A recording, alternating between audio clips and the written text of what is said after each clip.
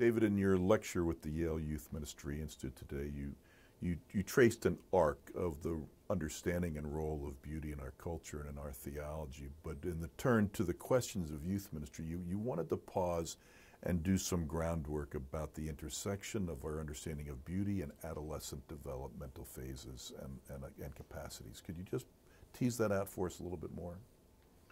Well, I want to, the larger argument that I'm trying to make is that adolescence is a key time for beauty, for aesthetics. And this, we catch a glimpse of this, the primacy of aesthetics, in the key sort of theorist of adolescence, in G. Stanley Hall and in Erik Erikson.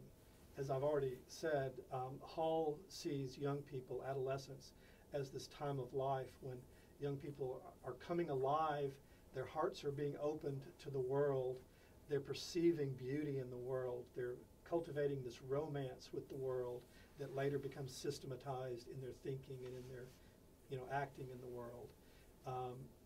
And so that's, Hall is basically articulating an aesthetic theory of adolescence. This gets dropped by later theorists of adolescence, which I think is really a mistake. I really think it's a key aspect of human development, and we need to, pay attention to it and reclaim it, maybe refine it, but it's still important.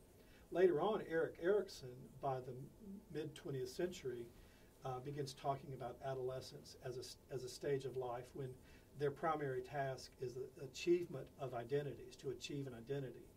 And then he goes on to describe what he means by that.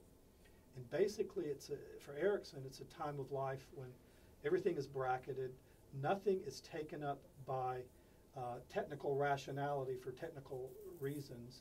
It's bracketed in order that youth may play with their life, in order that they may knit together an aesthetic construction of themselves that draws from the materials of their own experiences, their own psyche, but also connects with the lore and the ways of their community. And in that sort of trying to achieve a homeostasis between those two, they're trying to knit together an identity that fits in that world. But not only that, Erikson goes on to talk about the human life cycle, all of the stages of human life.